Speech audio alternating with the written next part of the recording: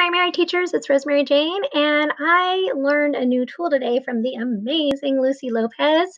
The virtual manipulatives that are available in the teacher dashboard can be embedded in Schoology, so they can work right there in Schoology. So I love that, and I thought I would just quickly show my team and the rest of you how to use this. So if you are in iReady and you look in your teacher toolbox, so I'll just go over here to the right to teacher toolbox, and then program implementation right there. If you scroll down, you're just looking for digital math tools. Now, why this is nice is as the teacher, you have access to a few more tools. Because, for example, my kindergartners, um, they, whoop, they have only got access to the counters, which is a great tool to get started with, but they can get started with the counters. That's all that's in their iReady.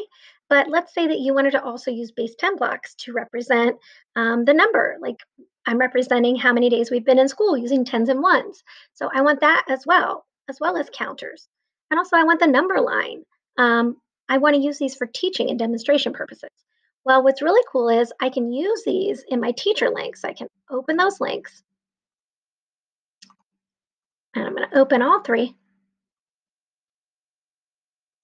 But then I can take those links and I can embed them right into Schoology. And I'm going to show you two ways that I did that.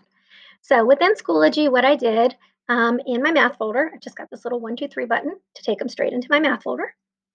I created a folder called Math Manipulatives. And these are all my virtual ones. I'm going to scroll down to the bottom to show you the simple way.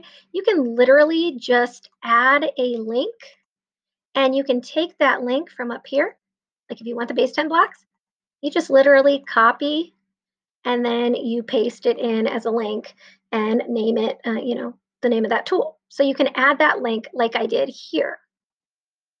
So I've got the base 10 blocks, the number line, etc. So the other thing you can do though is you can make a visual. You guys know how I like visuals. All you do is snip it. I took a snip of the base 10 blocks. I took a snip of the number line, and then I'm linking directly to that tool. So, so I've still got the link down here in my Schoology, but I'm just grabbing that link there, base 10 blocks. You can see it's opening right there in Schoology.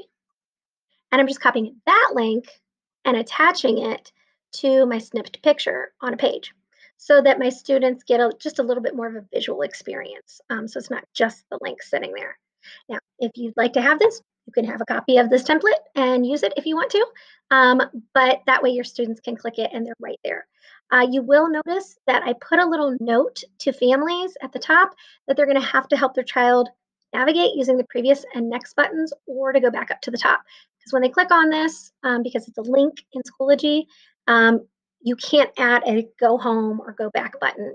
You're going to have to teach them to use either the previous up here or just click on the folder right above it, the link right there. But that's a nice way that you can put those iReady tools right into your Schoology course so that you can use them for your teaching and then your students can go back to them.